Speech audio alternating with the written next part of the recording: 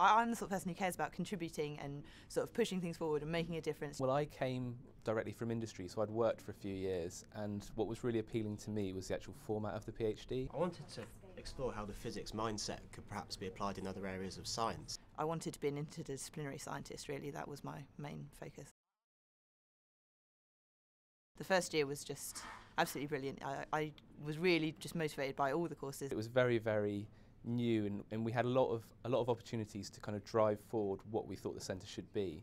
It's a really motivating and kind of inspiring environment to be around other people that are as inquisitive as you are. I just really enjoyed the sort of energy that the centre has. You know, we've got this space that we all use together. Every time you came in the morning, you know, you'd have a whole load of lectures, and one might be on neuroscience, one might be on ecology, another might be on chemistry, and you're just all these really cool ideas kind of coming at you. It was fast, it was intense, but it was really good. You really get an appreciation of like everyone's subject and what's going on in each of them.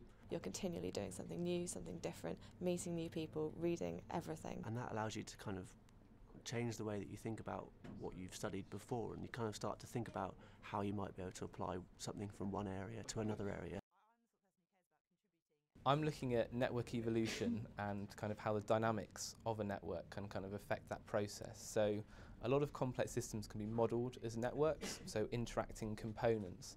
And what I want to understand is how those change over time to fulfil certain functions. I'm modelling HIV and TB, and I'm modelling them, modelling the population as networks and how the diseases then travel across those networks. Looking at different trading algorithms, so it's the idea of setting up trading markets with computers trading alongside humans, and looking at whether that makes markets more robust or more volatile.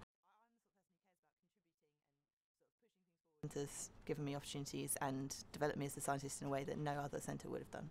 Every week you're getting new ideas about where you could possibly take things in the future, because of course you don't want to just do a PhD and then think, what do I do next? I don't know.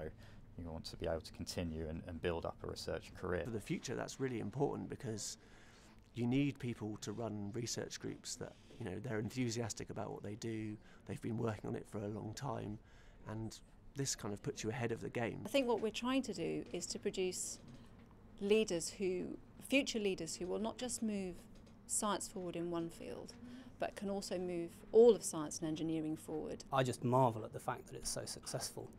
The people who designed it and maybe had the vision, and maybe they're less surprised that it works so well. It's very, very ambitious and challenging, but I think we are beginning to do that.